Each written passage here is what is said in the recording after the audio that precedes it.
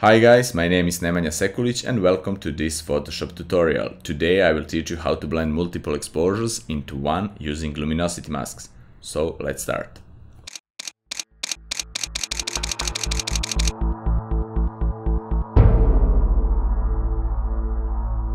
For this tutorial we will need these 5 different exposures of a sunset that I took a few months ago. The first one is basically exposure for the foreground element, the grass and the rock here. The second one, it's exposed for the middle part of the image, for those faraway mountains, and a little bit for the sky. Third, fourth and fifth one are basically for the sky and the sun itself. Alright, before we start we need to choose the base exposure on which we will build our image. For this situation here, I will choose the second layer, the second exposure, because it contains the most information about the foreground and the background elements, about the shadows and the highlights. And I will just bring this layer at the bottom here. Okay, and I will get rid of this layer mask, delete layer mask. The next step is to make luminosity mask, but before I do that, I will just explain you quickly what the luminosity masks are. They are basically representation of highlights, midtones and shadows on the image. We can do that by going here on the channel tab and just press Control or Command key and click on the first RGB channel. And now we have a selection that represent the global highlights on the scene. If we make mask out of it by clicking the mask button here, we will have the first luminosity mask that represent lights. Okay, let's name it lights 1. Alright, if we want to narrow this selection to represent only the brighter highlights on the scene, we will do the next. Again, load the selection by holding Control Command key, click it on it, and then you need to hold Shift Control Alt or Shift Command Option and just click again on the same alpha channel, and as you can see we have selection that it's a little bit smaller. If we make mask out of it and go here, we have masks that represent only the brighter highlights on the scene, and we can do that again and again and again until we are satisfied with that. If we want to make, let's name first this lights 2. If we want to make luminosity masks for the shadows, then it's really easy. Just duplicate the luminosity mask for the lights, alright, and just invert it with Control Command I. And this is luminosity mask for the shadows. Of course, as you can see here, the brightest part on the image are not visible in this mask. Alright, we can do the same for the second lights and invert it. And now, as you can see, this is the first shadow mask and this is the second shadow mask. Of course, this is more narrowed shadow mask. It's represent the darkest shadow on the scene. Alright, and what we need next is to make luminosity masks for the midtones. Of course, as you know, midtones are basically absence of highlights and shadows in the scene. And then we will just select everything in the scene, Control A, and we need to subtract the lights and the shadows here. Okay, let's name this first shadow is 1 and the second shadows 2. Alright, we have our selection ready. It's the whole image, and just go here to the lights 1, holding Control and Alt or Command and Option on the Mac. We have the minus icon appeared, and just subtract this and subtract the shadows 1. Alright, we will get this warning, but just don't bother it. Just press OK and make a mask. And as you can see, this mask represents the midtones on the scene. The highlights are not visible, the darkest shadows are not visible, only the midtones here are visible. Alright, we can do that again with lights 1 and shadows lights 2 and shadows 2 and make alpha channel for the midtones too, but we will not do that now. For this tutorial we will not use midtones, just lights, just luminosity mask for the lights. Alright, let's go to our image. First I will make again luminosity mask for the brightest part of the image, for the highlights. We already have that luminosity mask, it's lights 1, and we will load that mask by holding Ctrl or Command key and just click it on it. Or maybe the better situation for this image is to load the lights 2, because we don't actually need this part of the image. And we can just refine a little bit this mask by going here to Dodge and Burn tool and go to the burn only shadows, maybe 10% exposure, and just paint here over the shadows, because we don't need this part to be visible at all. Alright, let's load now this selection. Go to our layers, and for this layer here, let's load just this part of the sky.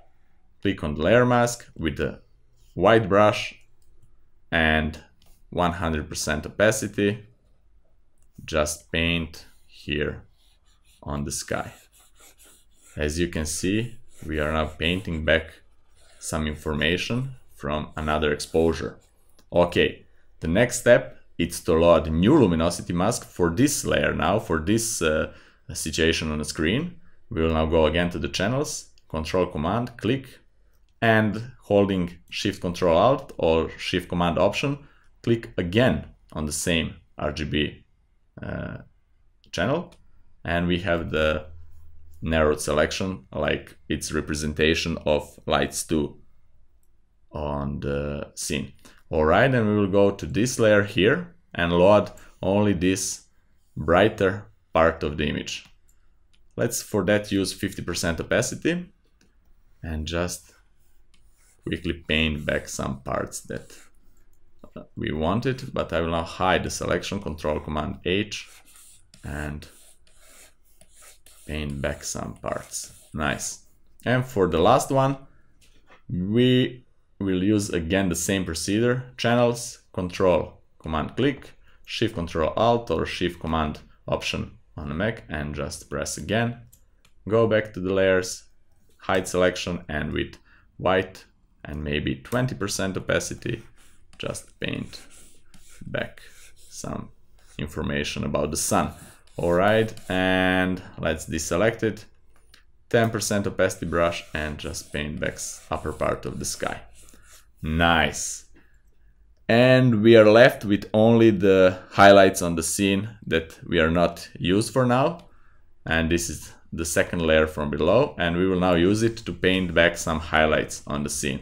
For that, again, load the highlights, Control Command click on the RGB layer, go here, and with maybe 30% opacity, hide just this selection, paint back some lights on the scene here on the foreground, like so.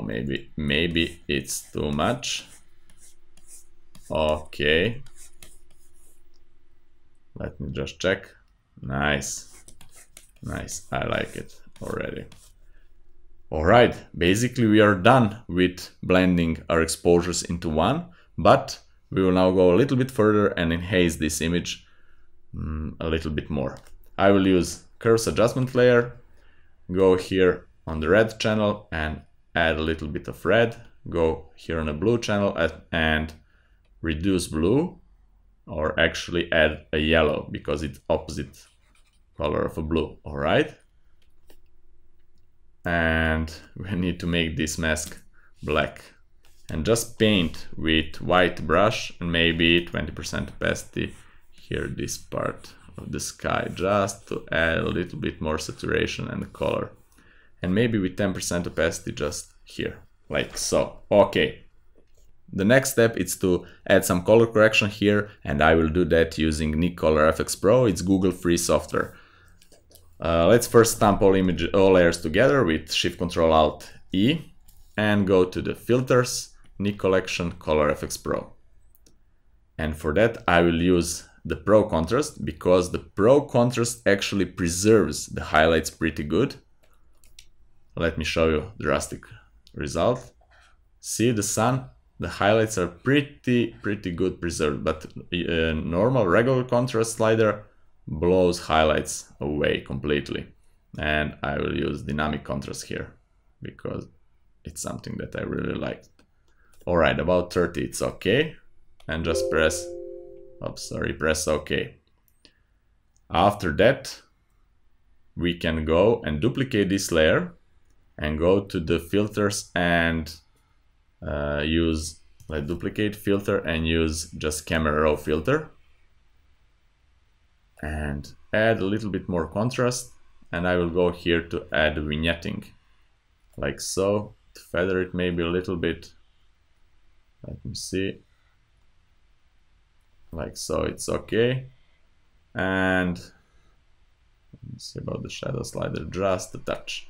All right, that's something I liked. It's my preference. You can use your own, of course. And the last step is to sharpen this image. For sharpening, there are a lot of different methods, but we will use the easiest one for this tutorial. Let's duplicate this layer and just go to the filter, other, high pass. And I think around 1.5. Let me see the details here. 1.5, it's enough.